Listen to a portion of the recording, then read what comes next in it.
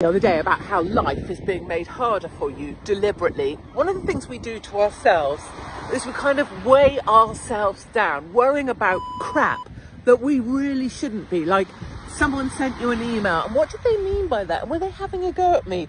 And oh my God, look at so-and-so on holiday with her husband again. Look how happy they look, bastards. And blah, blah, blah. I've got to get this fixed and that fixed, and I haven't sorted that. And we walk around like this, like a hot air balloon that's tied to the ground or has all of its ballast on. And one of the things that we need to be able to do if we're going to power up is offload some of this. You have to think it through, process it, realise why you need to let it go, and put it behind you.